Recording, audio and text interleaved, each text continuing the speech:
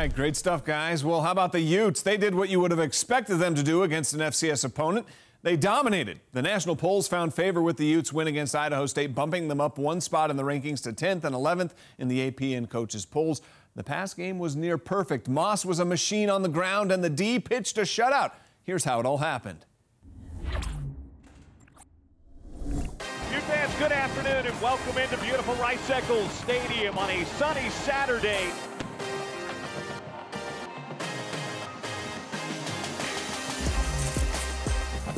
Zack bounces out of the tackle at the 40, 45-50, 45-40, up the far sideline, and out of bounds he goes in Bengal territory. Van Glennon with the hold. The kick is away. It's high, it's end over end, and it is good. There you go, Jaden Reddick for Utah. Zack Moss, man missing the backfield. He's got open field, 35-30, 25-20. He's to the 10, he's to the 5, and out of bounds at the 1-yard line. I was waiting for the call from the referee. This is Moss, and that's unfair. Touchdown, Utes. Pressure breaks through, and he takes a seat. Huntley, play action, straight back, looking down the field, throwing down the field. He's got Dixon out there. It's caught! 20, 10, 5, touchdown! That's Brian Thompson! On the ground. Not much doing right side. This will go for a loss. Francis Bernard with help from Devin Lloyd. A play fake. And a clean platform. Look at that ball. Complete to Keefe. Down the left sideline. Now cuts in. Keefe. Touchdown. Utah. They faced a tall order today against that defensive front. QB draw.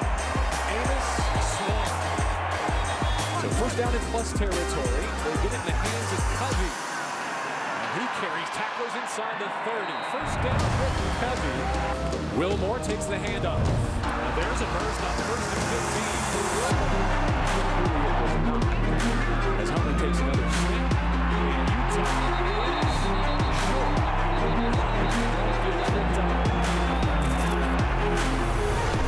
Amos looking left all the way. He drives the ball on the quick. Peter Connor is cut down immediately by Hugh. High red zone at the 8-minute mark. A play fake, Huntley, looking end zone. Brian Thompson brings it in.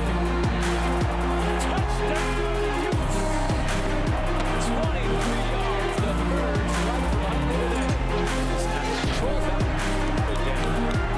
How are the Utes in town? But his nickname, they found one for a reason, right? Second down and 10. That ball's batted in the air and taken right back by Utah.